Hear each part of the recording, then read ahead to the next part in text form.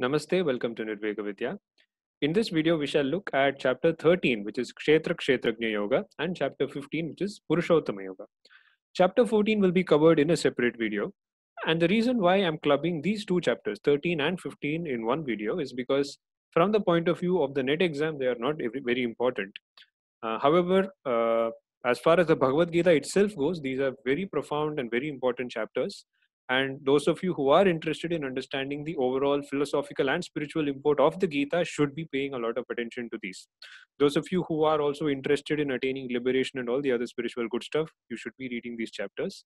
If your present aim in life is to clear the NET exam, you can afford to not pay much importance to these.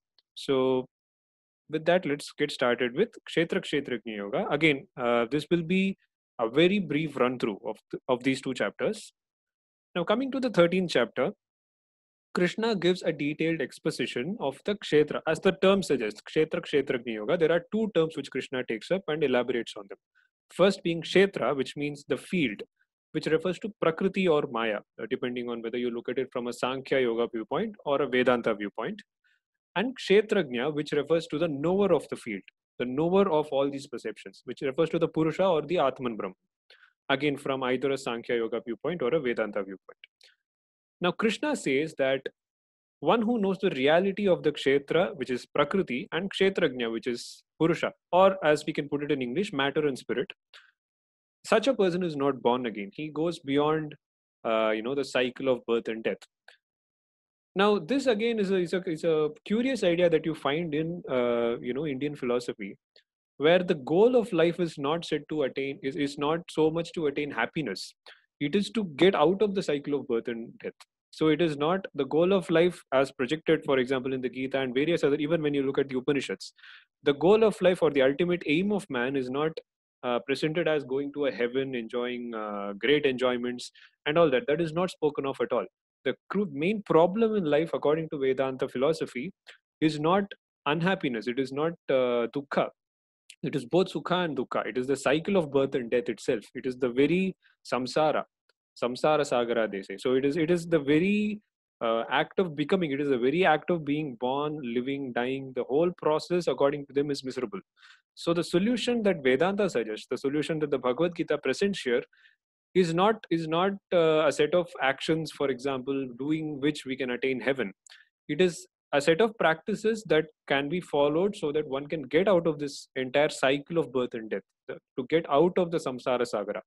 So that is a crucial idea that you find in Indian philosophy, where the problem is located at the very fact that we are born. It is not so much that there are certain experiences that are unpleasant and those have to be avoided, and certain pleasant experience must be yearned for. It is the very cycle of birth and death that is spoken of as the sole cause of misery. So anyways, Krishna says that he who knows the reality between Prakriti and Purusha, between spirit and matter, he who knows the distinction between these two, that intelligent person is not born again. To know that Prakriti performs all actions and Purusha is a non-agent.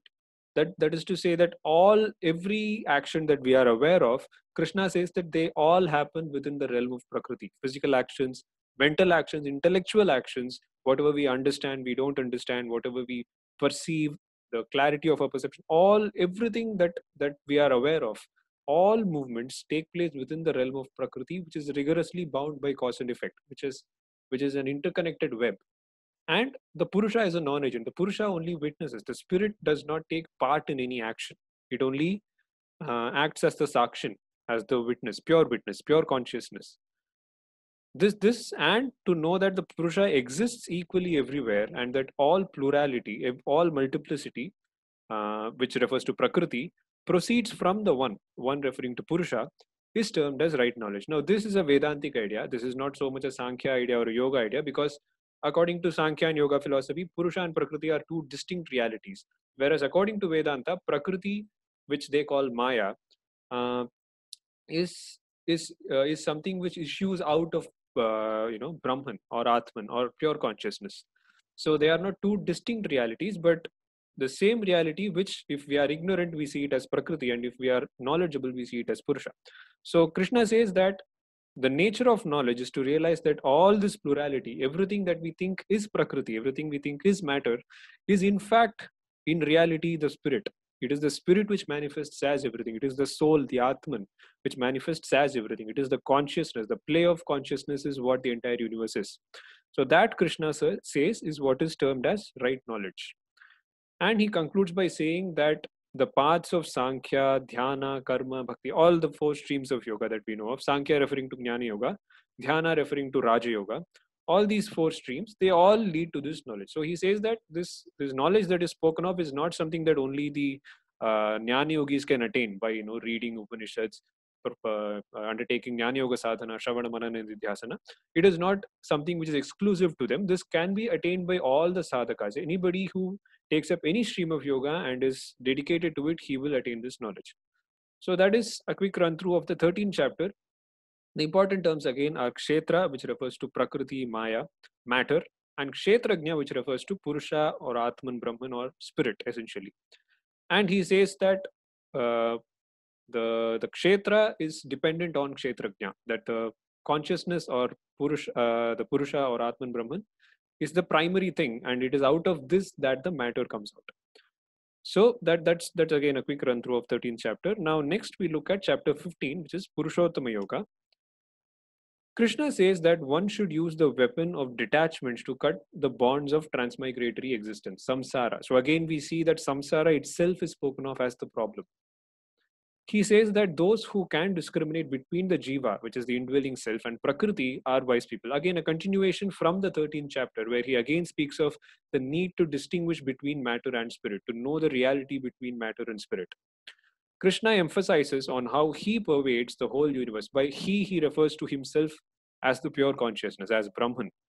Pervades the whole universe as the Lord who upholds everything. And there are numerous famous verses in this regard, where the verse Aham Vaishvanaro Bhutva Praninam Deham Ashritah.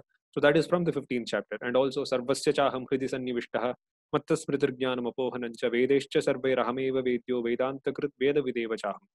I reside in all beings in the heart region as that consciousness which causes them to remember, to forget, which causes them knowledge, memory, everything. And I am the knower of the Vedas and the creator of the tradition of Vedanta. So that's a very popular shloka from this 15th chapter, all going to drive home the point that the pure consciousness, the Purusha, the Atman, Krishna, when he refers to himself, he refers to the principle of existence, Brahman. Is all pervasive, it is throughout creation, and that is the idea that is tried to convey. And he concludes by saying that there are perishable existences, all beings, everything that is born, persists for a while and then dies, comes under the bracket of perishable beings, perishable existence. And then there is the imperishable existence, which Adi Shankara interprets to mean Maya or Prakriti, Avyakta Prakriti, that which is imperishable. The totality of existence in itself has no birth, death, or subsistence. That is imperishable in a sense. So Krishna says that there are certain things which are perishable, and there is the thing which is imperishable, and I am different from both, because both of them come under the category of Prakriti, so to speak, and I am different from both, and therefore I am called the Purushottama, the Supreme Spirit. I am the pure consciousness, the Brahman. So that is how he concludes the chapter. Now again, as I said, these two chapters in particular are tiny, but they are very profound. And if you are interested in understanding them in more detail, please do read the original chapters. From the point of view of the NET exam, they do not hold a lot of significance. And therefore, we come to the end of this video, a quick run through of chapters 13 and 15.